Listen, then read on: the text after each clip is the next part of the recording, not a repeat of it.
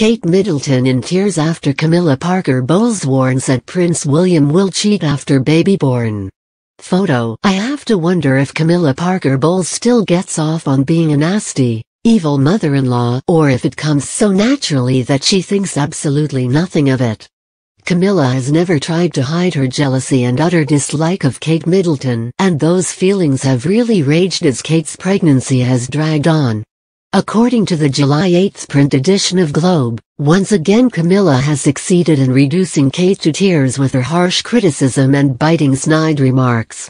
In the past several months Camilla has taken aim and fired off evil remarks about Kate's baby bump, her relationship with Prince William, her trampy sister Pippa Middleton, her family's tacky business. Oh, the list is simply endless. I have to think that if Kate hasn't learned to harden her shell towards Camilla, then the old bag will reduce her to tears on a weekly basis. As for the latest instance of Camilla showing off her true stripes, it likely is connected to the royal baby that is due in a few weeks. Kate's child is just another person for Camilla to take aim at, and she has been doing it in a low-key manner for months now. It'll only get worse as the due date approaches.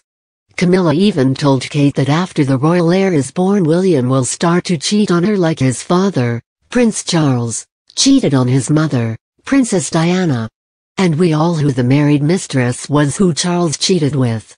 In order to read all of the juicy details of how Camilla has once again taken a rotten shot at Kate, you'll have to grab the latest copy of Globe from your favorite newsstand.